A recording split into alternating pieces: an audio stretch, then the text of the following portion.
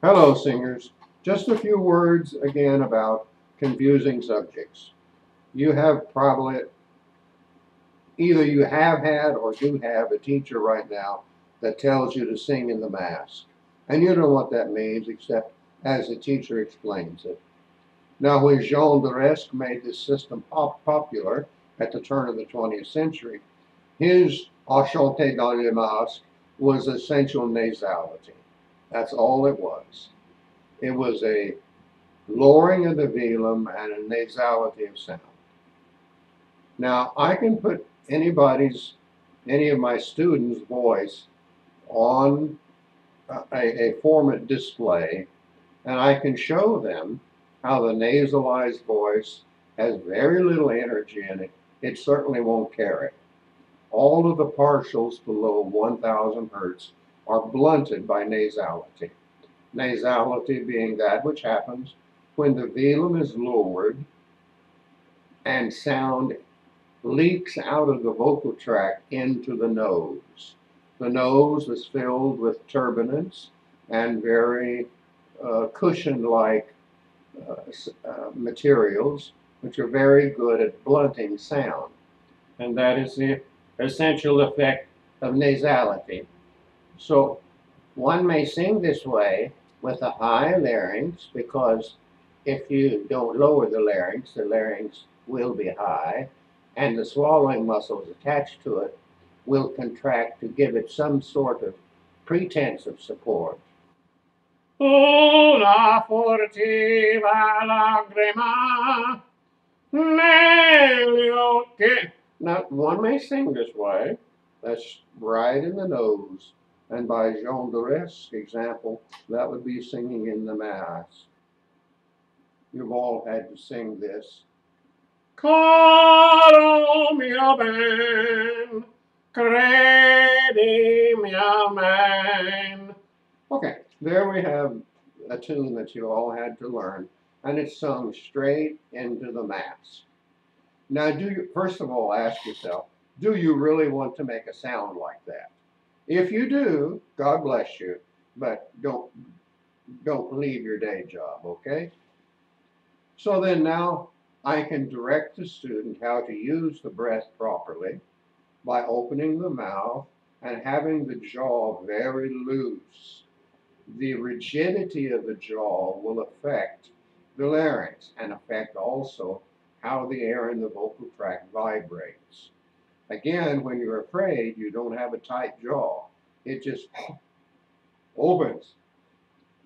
So when it opens and when the breath is properly taken with the diaphragm, using the rib cage properly, then the larynx lowers to a comfortable degree, whatever that is for your larynx size, for the size of your pharynx, for the size of your mouth.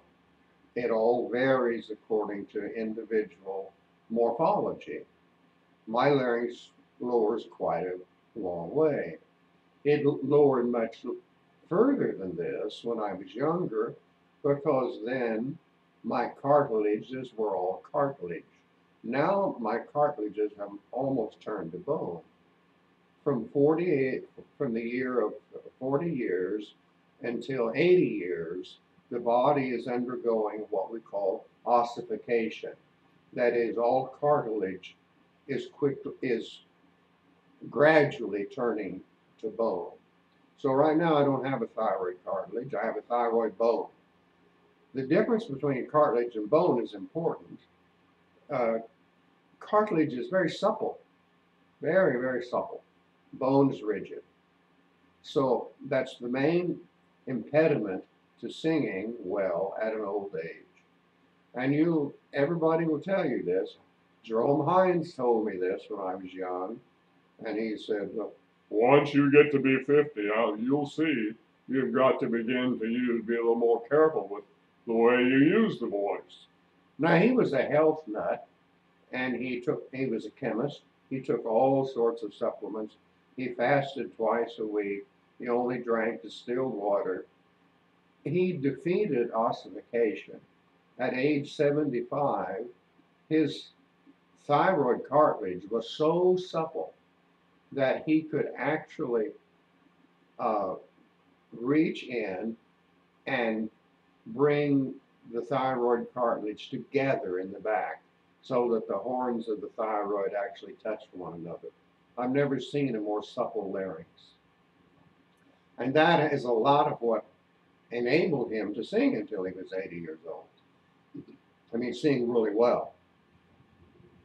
So then, we've got this large beginning air through a relaxed jaw. The larynx lowers, and muscles, especially the sternothyroid muscles, are engaged to contract and to hold it in that position in a very easy way. And then another muscle, especially the stylopharyngeus muscle, contracts and pulls up. So the larynx is then suspended by opposite poles. It's a suspension system. So when the larynx is low, it's not just low, it is suspended by these opposite poles. And only certain muscles are designed to be the muscles used for these. So obviously this is all underneath the conscious mind. You couldn't possibly direct all of this consciously. What some people do for a poor man's substitution is to push down on the back of the tongue to lower the larynx by squashing it from above. But it doesn't have the same impact. And one who sings that way, oh, has a very, very super dark, super throaty sound. We think of Russian basses singing this way, and some of them in fact do. So instead, when the larynx is properly lowered and properly suspended, and you get that feeling of suspension when you're not gripping the larynx, when you're not holding any posture with rigidity, and you use the diaphragm to gauge how much air should be used for the tone. That again is all unconscious or subconscious. So then that's the sound through the nose. Call me a bang. Now, the sound of the speaking voice used for singing would be call me a bang. Well, not quite as bad, but also inaudible. The speaking voice cannot be used as a model for anything other than speech. That's why you don't want speech level singing. In speech, there is no chiaro scuro tone. People mean well when they say these things. They mean to say they want you to be able to sing as easily as you speak. And that's a wonderful goal, but it will take most of us a while to get there. And we won't get there by imitating speech and putting it over into singing. Parisiamo is not very interesting. Neither is Parisiamo, the nasal version. Okay? Now, some of you say, oh, my teacher just wants me to add a little bit of that, not the whole thing. So it's be more like Parisiamo. Well, even that's not very interesting, folks. Maybe you haven't gotten the velum fully dropped, so you've got some sound going into the nose, other sound coming out the mouth. But this is like putting a leak in the garden hose. You know, if you take an ice pick and chop some holes in the garden hose, then it's going to leak water. And the water that comes out the end where you're trying to water the garden is going to be weak.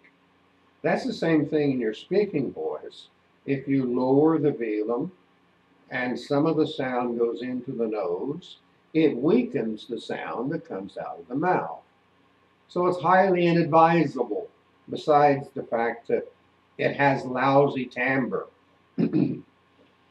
So we don't want to depress the larynx. We don't want to sing in the nose. We don't want to sing half in the nose, half in the vocal tract. We just want to sing in the vocal tract. We lower the larynx. We suspend the larynx by these feelings of two-way stretch, and the feelings that you receive will always have something to do with the actual mechanics. If you say, oh, I feel a long stretch in my legs when I do this, probably that's not really connected to your singing. But if you say, oh, when I do that, it feels like there's an elastic continuity in all the voice. Well, that would be an image which is connected to the actual truth of what's going on. So then, instead of parisiamo or parisiamo, we let it all come from the vocal tract. Parisiamo. And then we have the whole voice. So the whole voice is then chiaroscuro. It's clear and it's dark. Chiaro does not mean bright, it means clear. Oscuro means dark. It's dark because the larynx being lowered has lengthened the vocal tract, and therefore the vocal tract produces lower frequency formants. It's like stretching the speech out. But when the vocal formants are lowered, the upper three formants are close enough together that they begin to cluster together, and therefore they produce a big peak in that area. That's the squillo that everybody wants. That's the carrying power everybody wants. But even though you may feel it in your head, those vibrations in your head are just indications of what register you're in. They're very weak vibrations. In fact, to measure them at all, we have to use an electrical stethoscope. So obviously they can't be anything that's adding to the tone that comes out your mouth. So don't try to scrunch yourself up in an effort to get more of them. You'll just be twisting the vocal tract up and putting impedance into the sound. Like impedance in an electrical unit, this would be impedance in the sound. So there was a very famous voice teacher once who had his singers wrinkle up their nose and go, angry hangman, angry hangman. And of course, to do that, wrinkling up the nose and drawing back the corners of the mouth and trying to make these sounds, that distorted the whole contours of the vocal tract and put enormous amount of impedance within it. So he thought of that as an ingredient like salt in a cake. Then maybe you could put a little bit of that into your regular voice and get more ring. Well, all that does is it keeps your voice from being free because you're constantly trying to use impedance to create squillo, or the vocal ring. That's a really bad way to think of vocal ring.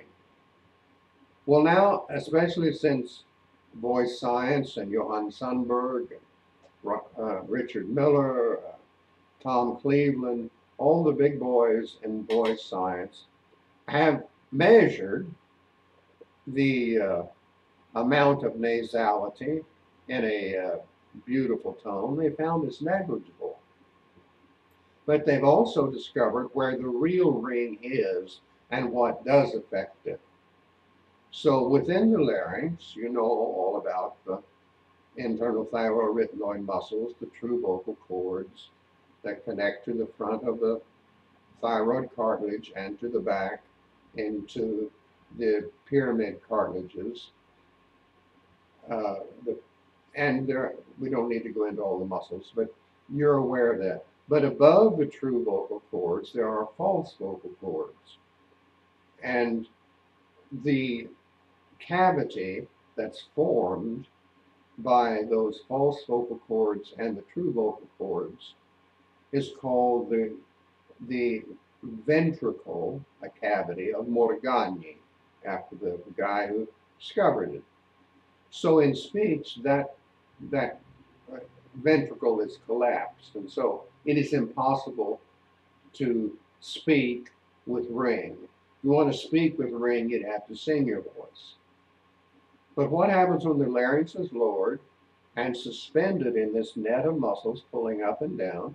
Again, they're the sternothyroid and the stylopharyngeus muscles predominantly. None of the swallowing muscles are used. This is all the inhalation muscles, and the swallowing muscles have to be quiet. All they're good for is to keep you from choking. Their design is to batten down the hatches, to close the larynx, squeeze the larynx, and pull it up so the food will drop behind into your esophagus and not your trachea. So therefore, those swallowing muscles are not suspensory muscles to be used in singing.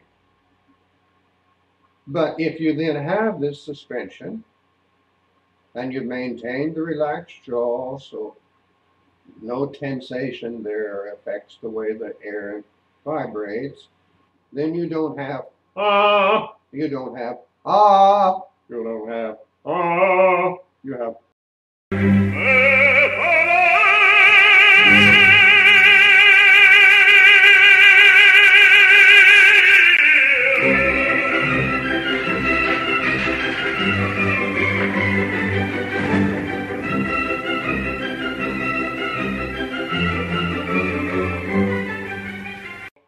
Now, if somebody says, "Oh my, wasn't that voice going into the mask?"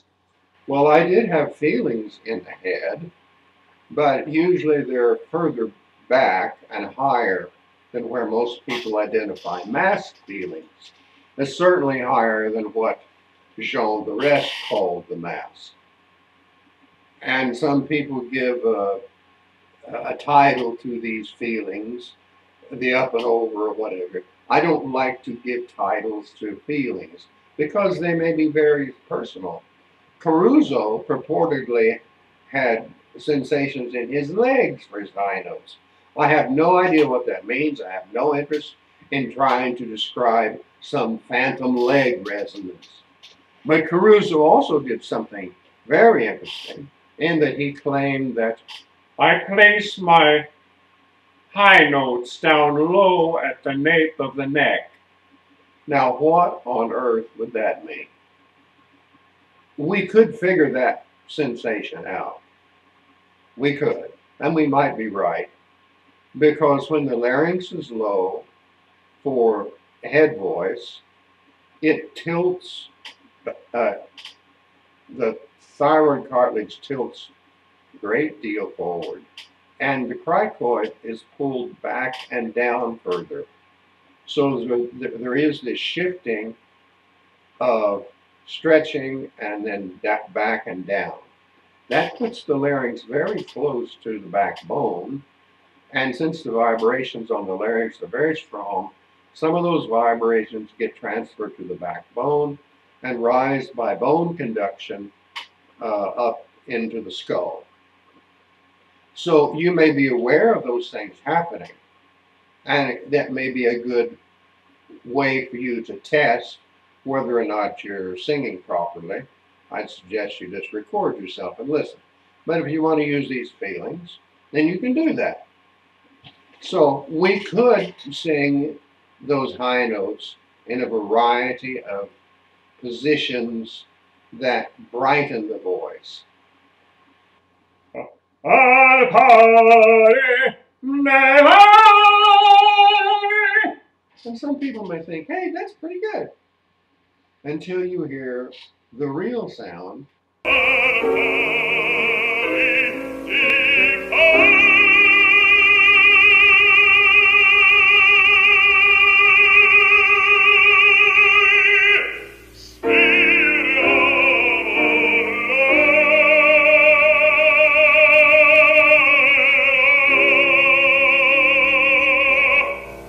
So there the head voice seems to be connected to the chest in that it is what the Italians call in vocal registration, it's what they call la voce completa, or the true voice in the head, as to distinguish it from falsetto. It's also called la voce piena in testa, the voice full in the head, as to distinguish it from falsetto.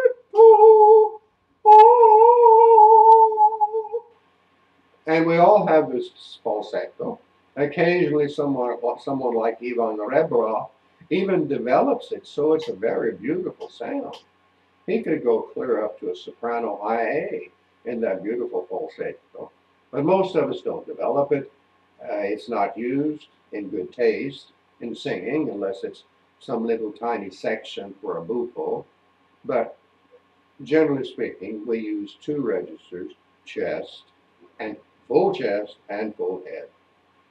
There's no nasal register, there's no mask register, there's no larynx register. We have these two. So the high notes, as you see, are, I think also again here, sound waves come out from the larynx as concentric circles, like when you throw a pebble into the pond and you see circles coming out in all directions. Sound waves happen like that too.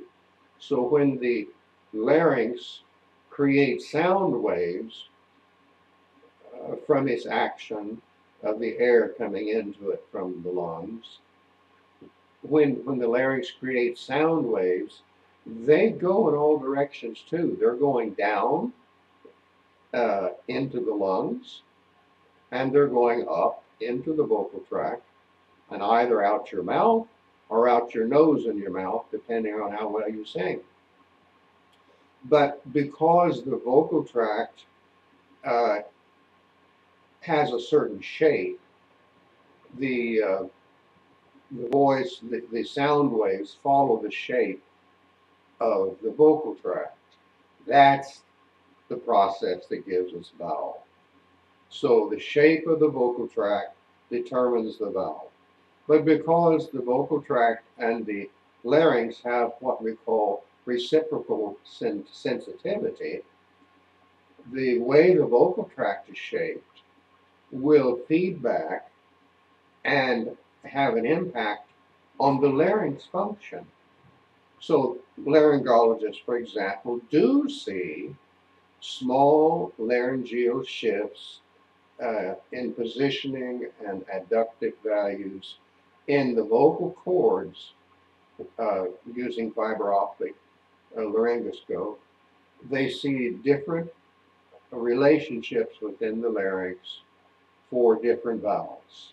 And that's because of the super sensitivity of the vocal tract and the larynx, how they work one another. So that means that if you form pure vowels, which also means you have to adjust them, don't forget that. If you form pure vowels in the vocal tract, it will make your larynx function even better.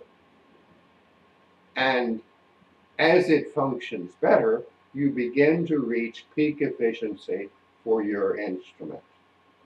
And then you can sing with peak efficiency. Right now, I'm not able to sing with peak efficiency because part of my instrument has been destroyed by medical malpractice, sorry to say. My lungs cannot hold enough air to do the process that we call operatic singing. I only have about 1 liter of air in my lungs because of malpractice. And so everything I demonstrate has to be very short. But even though it is short, it's still the same voice that I've always had. Instead of being able to sing a 15-second or more phrase on one breath, now I can only sing about 2 or 3 seconds for a phrase. But it's the same voice. So it's still being used at peak efficiency, but the instrument has been partially destroyed.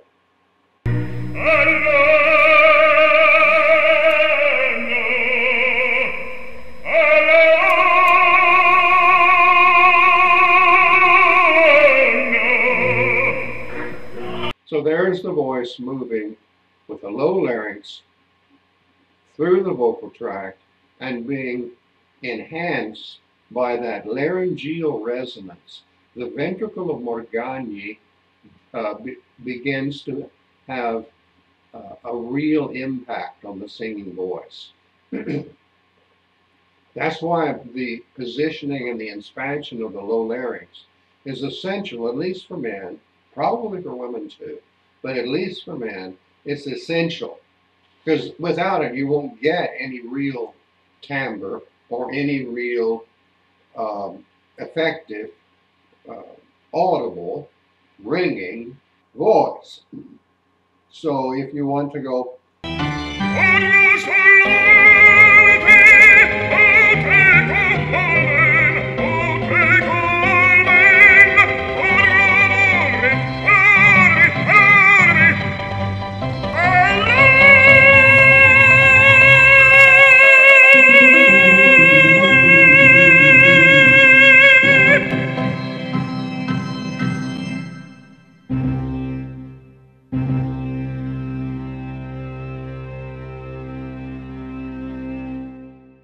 you have to do that with your real voice, which is produced in the suspended larynx, and the ventricle of Morgagni being small, resonates and amplifies the higher partials of that laryngeal tone. And that's been called the 2800. It's just an average. Actually, I think my larynx resonance is around 2600, but it does vary from 2.2K to even 3.6K in some people. But that is the source of it. Instead of believing that the source is sinus resonance and trying to scrunch yourself up in some way, if you could, to get more sinus resonance, that will just put a noose around your neck. It will disable you because you will have put so much impedance into the vocal resonator, the vocal tract. Now that same note nasally, let's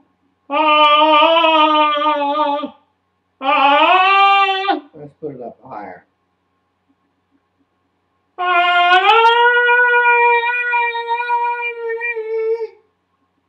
It's very hard to control pitch that high in the nose. Not very good.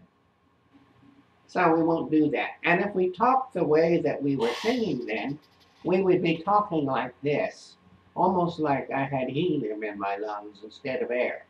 But the larynx would be that high, and it would be pulled up there by the swallowing muscles. And so then you would be singing, Caro mio ben, credi mio man. And I guarantee you, you won't win any auditions singing that way.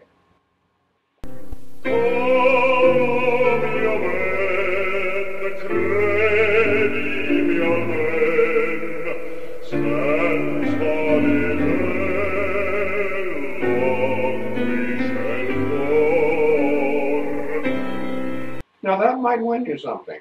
Hopefully, though, you'll choose a better aria than Caro mio ben. This is just for demonstration. I hope this has been clarifying to you. Nasality is not vocal ring. Brightness is not the goal. The goal is clear darkness, chiaroscuro, and it's accomplished by using the voice in the way it evolved as a noisemaker when we were on the savannas, just moving from our ape ancestors into hominids. Warning for an animal nearby.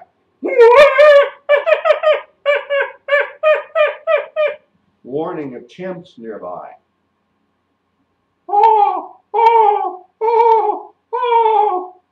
An unspecific warning of danger nearby. So if you think of all of the animals on the savannas, the larynx literally evolved to be able to make noises that would give the hominid the ability to make warning sounds for those animals. That's why the larynx can produce so many kinds of timbre. But it can't do that if you use it in speech. Ah, ah, oh, hey, ah. No one's going to get warned by that kind of a sound. So it just happens that the breath for fright is exactly the same breath that bel canto asks us to do by relaxing the jaw, drawing in uh, a full breath, which is just below the tip top that you can put into the lungs. And then our voice training takes over. The center of the brain that is controlling all of these factors, it controls message to the muscles, it controls messages to the diaphragm, to every aspect of the singing system. It is in the right temporal lobe. This has been discussed a great deal by a physician named Weick, and Richard Miller quotes Weick quite a lot. Weick has studied all of the physiological aspects of singing, and he's a neurologist, so it's right up his alley. And Weick said that there is a sort of like a software within the brain in the right temporal lobe. That's why it's so difficult for us to experience it, because most of us are not gifted in utilizing the right temporal lobe. What could assist one in being more sensitive to the right temporal lobe? I'll give you some ideas, and they have nothing to do with standard voice teacher drills. You could practice stillness. You could go into nature if you like nature. You could practice, above all, meditation, any kind of meditation. You could do something as simple as devote a certain amount of time to looking at clouds, or or daydreaming even. All of these things are right-brained activities. And even the place of this software is very near the place in the brain where very supernatural things, seemingly supernatural things, occur in the Sylvan fissure. So it's not odd that we view singing as a very holy event. Du holde Kunst. It is a very holy and wonderful event to sing. It first enabled us to survive the savannas and to evolve. And then it enabled us to make a great culture, to make songs, and to make art. And you're all a part of that. You're a part of our building block, our evolution on this planet, from noisemakers to opera singers. And the same basic usage of the larynx and the other parts is there for the opera singing as was there for noise making. So just to round it all up, the voice has a power supply in the heart and the lungs. It has a vibrator, which also acts sort of like a transmission in the larynx. And it has a resonator in the vocal tract, the combination of the throat and the mouth hooked together as a curved vocal tract. So that's the machine.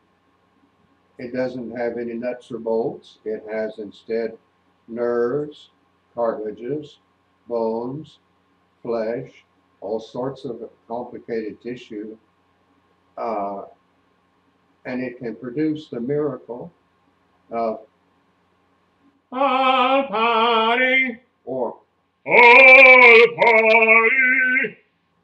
You make your own choice which you'd rather have.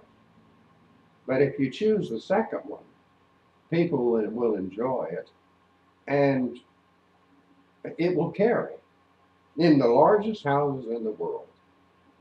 I've sung the prologue in the largest and some of the livest and also some of the deadest theaters in the world. And it never, never failed to carry, even in the dead houses. And let me tell you, they are not fun to sing in, because you get no feedback. Then you hear the tape made from the audience, and wow, that carried like gangbusters.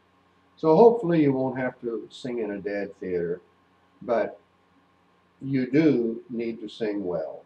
And I hope I've helped a little bit on that particular goal. Bye-bye. And more